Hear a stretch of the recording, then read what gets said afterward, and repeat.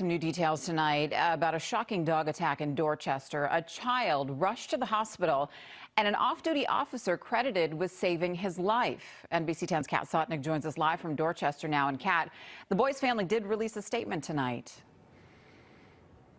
Well, yes, they did, Shannon, and tonight they are crediting the police hero with saving their son's life. Tonight, that 11-year-old boy is in the hospital.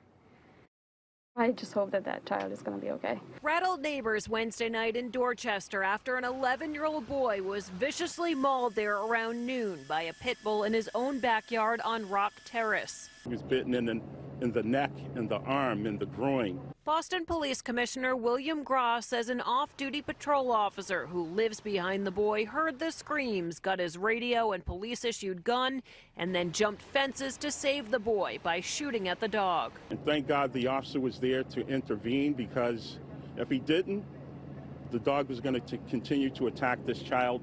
There was also another pit bull being restrained by an individual that I'm confident that would have joined in on the attack as well. A neighbor shared this home surveillance video of the dogs just hours before the attack. They were not leashed.